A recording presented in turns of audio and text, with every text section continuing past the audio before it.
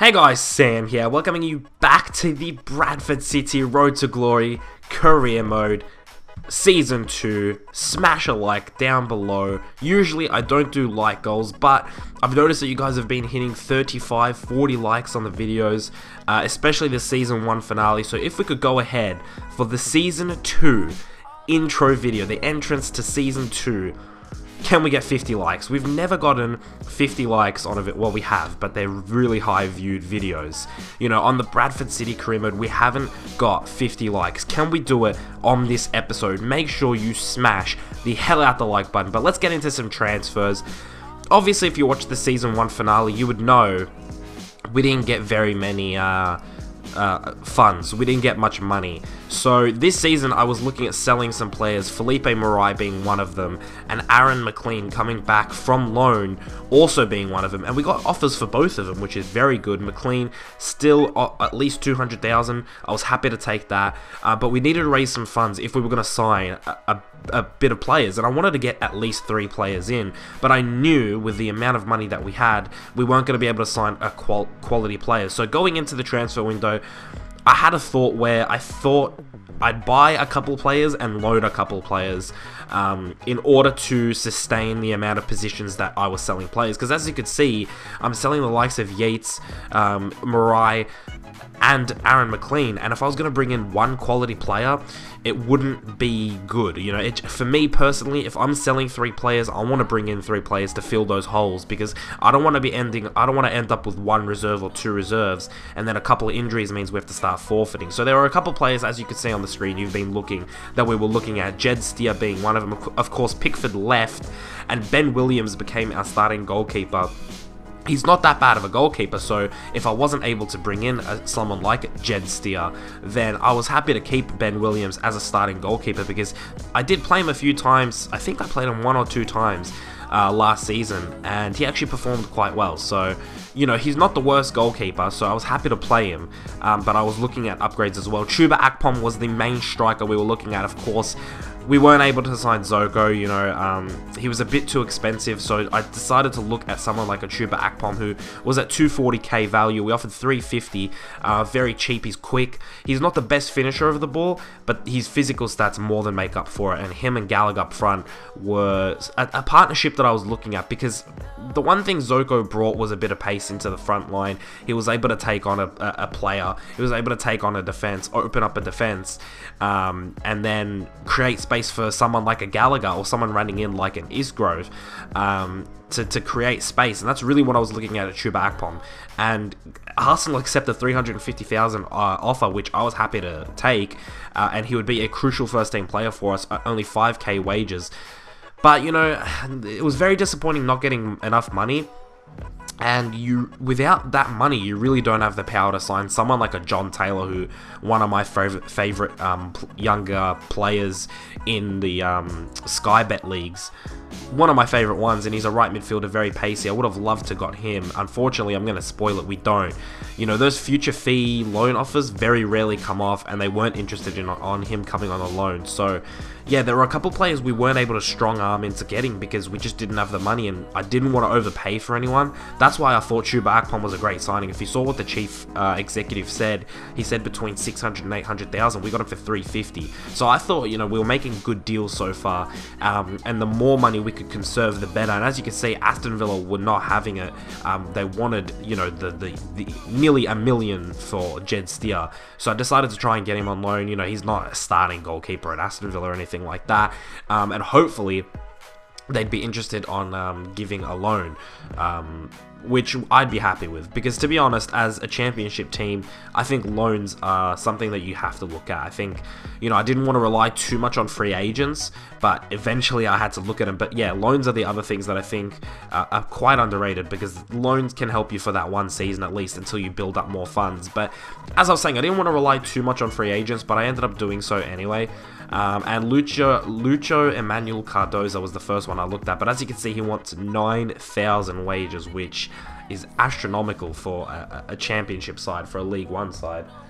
So we were trying to see, you know, if we could negotiate with him. But the thing with free agents I noticed is, when they offer a wage, or when they say a certain wage, they really want that wage. So It's very difficult to get them cheaper because you're not really paying for them anyway.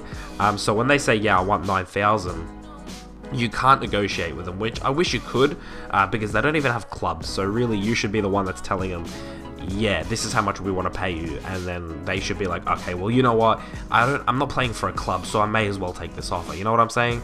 But nevertheless, we signed our first player, Akpom. That was a strong ramble about free agents.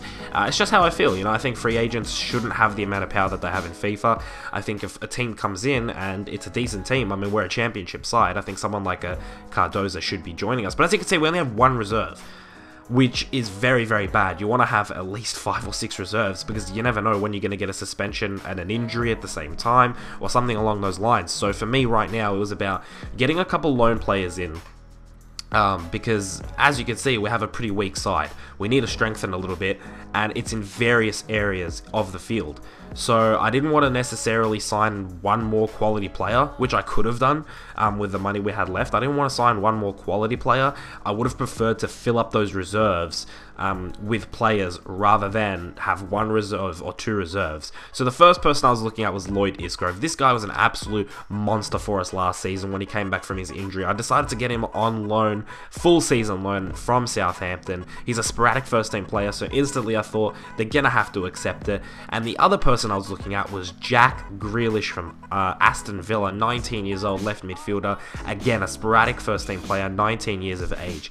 And then I also wanted a utility player, someone who could play on the wing, someone who could play down the middle, could do it all, defend and attack. And so I decided to get Tom Lawrence. He can play left mid, central forward, centre mid, right mid. You know, he can really play anywhere along the field. He could even play striker if you wanted him to. So I decided to try and get him on loan. Jack Grealish ends up accepting, well, Aston Villa end up accepting the loan, and we go to get Jack Grealish signed up to the club for 6,000 a week wages, which was, I think, quite reasonable. We put all our transfers into wages, which is, I think, was the best move, because we had about 300,000 left. Put them all in wages allows me to get 2 or 3 loan signings in, and bolster the club's amount of players on the reserves, because that's what it was for me. Here, we end up accepting the offer for Tom Lawrence, and this is something that I kind of thought maybe I shouldn't have done, because how much was it for Tom Lawrence? 4,000 week per wages, and it ended up coming down to either Isgrove or Cardoza, when if I didn't get Lawrence, I probably could have got both Isgrove and Cardoza. As you can see, we had 13k wages. Let's say I didn't sign Tom Lawrence on a loan deal, I'd have about 17k wages, which would be enough for 6,000 for Isgrove, 9,000 for Cardoza, but we couldn't do that, so we had to look at a different centre-back. So we looked at Jan Hyung-soo from South Korea, and the one thing I've noticed with FIFA and South Korean centre-backs is physically they're quite good. You know, they pretty much have above 70s across the board in their physical stats.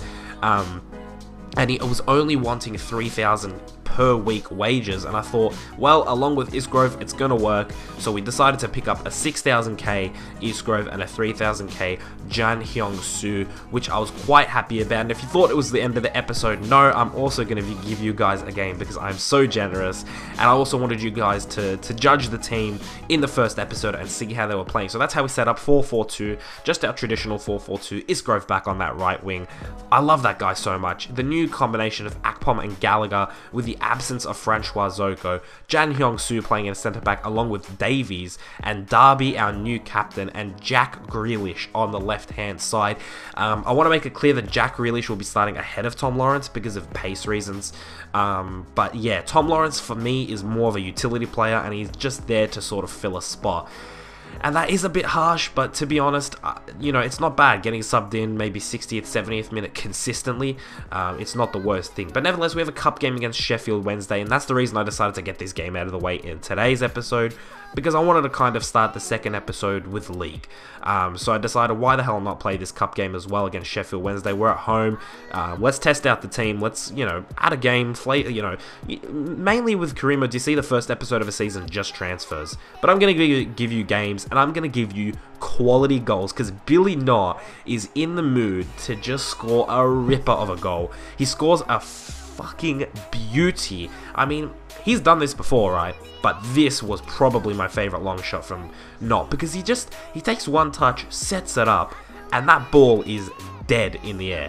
Dead. And it just goes into, oh, look at where it enters. I mean, that is just below the crossbar. I mean, I could watch that for days. The keeper's trying, but come on, mate. You're not gonna save that as much as you want to. And Billy Knott driving at the defense. Look at this for a central midfielder. He's our ball-winning central midfielder driving at the defense. Akpom there, a bit too soft of a shot. Doesn't get it past the keeper, but we go into the half 1-0 up. And for me, Billy Knott played incredibly well that first half. Of course, you know, I mainly show the goal scoring highlights or, you know, nearly scoring or something like that. But Billy Knott controlling the midfield along with Harrison Reed, driving at the defense and really pushing the entire team forward. And we were playing really good attacking football. Gallagher here lays it off to Stephen Darby, our new captain. He was our vice captain last season. He's taken the armband off of Davies. And here, the Sheffield Wednesday defense gets absolutely bamboozled. They get stripped from Gallagher.